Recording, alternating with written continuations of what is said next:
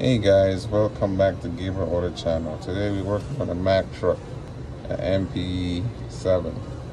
Guys, I'm showing you a quick trick to check the alternator without using an alternator tester. Right? I'm gonna show you. I touch this. This is supposed to magnetize, like produce magnet. If it doesn't magnetize, that means the alternator is no good. If it magnetizes, that means the alternator is good. I'm gonna show you guys. The truck gonna be running. It's gonna make a little noise, but you're gonna see the long pry magnetize and unmagnetize. All right, that's how we're gonna know if it's charging or not charging.